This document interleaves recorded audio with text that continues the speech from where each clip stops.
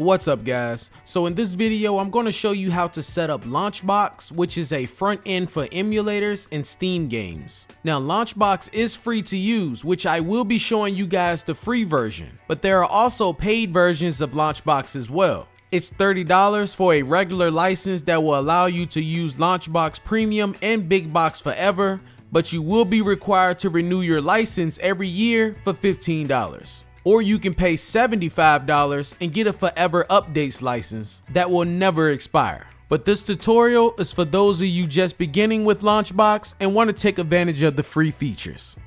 Alright guys, let's go ahead and head on over to launchboxapp.com. Link to this page is in the description below. Once you're here, we're going to go ahead and click on download now for Windows. Now go ahead and enter your email address here in this box and then click on download. And it's gonna say please check your email for the download link. Now head over to your email and this is the link that they sent me. Go ahead and click download here and your download should start. The Launchbox setup file has now downloaded and I have saved it onto my desktop. Now let's go ahead and open it. Select your language. I'm English. Okay. You can read through the license agreement if you would like. Once you're done, go ahead and click on I accept the agreement and next.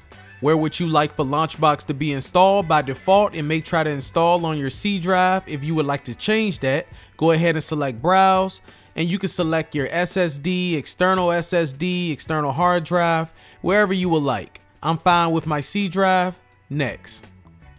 Where should setup place the program shortcuts? So if you have some folders on your computer that you would like to put a Launchbox shortcut in, then go ahead and hit browse and you can select that folder. When you're done, hit next. And now we can go ahead and hit install.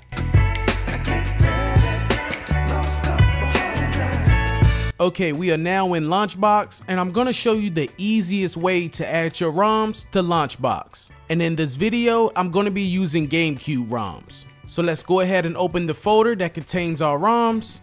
I have 4 GameCube games in this folder. All I wanna do is highlight them and just drag them right into Launchbox. And then you're going to get this pop-up. What type of game files are you importing? These are ROM files, so I'm going to select ROM files. What platform are we importing games for? We are doing GameCube, so I'm just going to start typing Nintendo. Then I'm going to hit the drop down arrow and search for GameCube. Here it is, and then next. Would you like to automatically install and configure RetroArch? So if I click automatically install and configure RetroArch, Launchbox will automatically set up the GameCube core within RetroArch, so you don't have to set up anything. But I'm going to be using the standalone emulator, Dolphin, which I consider to be better for GameCube games than RetroArch. So I'm going to select manually configure emulator. And I already have the standalone Dolphin emulator installed on my PC, so I'm going to select add. So now Launchbox wants us to locate that emulator on our PC. So under application path, we're going to select browse. And we're going to locate wherever that standalone Dolphin emulator is installed on our PC. Here it is, select it and open. And then go ahead and hit OK. Next. Would you like to move or copy the files? I am not going to move or copy my ROMs into Launchbox. Instead, I'm going to use the files in their current location. Would you like to download metadata for your games? I'm going to leave this checked. Next. Would you like to download images for your games? Now you can select every one of these and you will have images for every ROM that you upload, but I prefer to only have the ones that should already be checked, which is the front box, the full box, the spine, and we can also go ahead and add box 3D and box back. That's enough for me, but like I said, if you would like, you can select every last one of these. Once you're done, go ahead and hit next. We will not be using media from MU Movies. I'll save that for another video. Go ahead and hit next.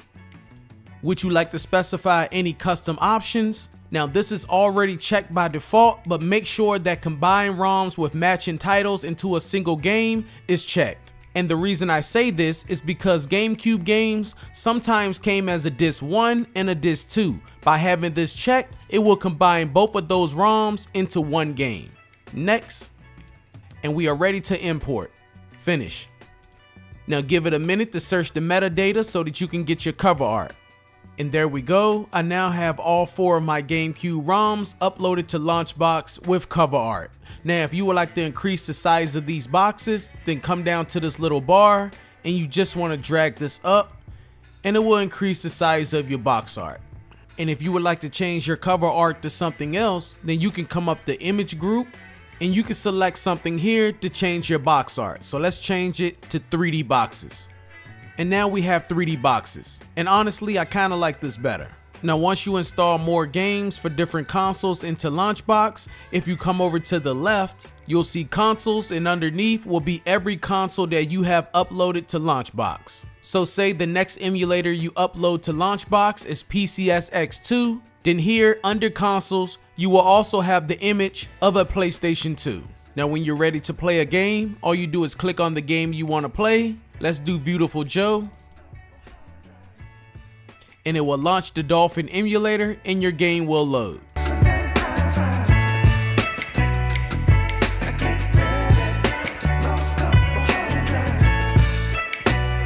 Thanks for watching. I hope the video was helpful. If it was, make sure to leave a like and subscribe if you haven't already. And I will catch you guys in the next one. Peace.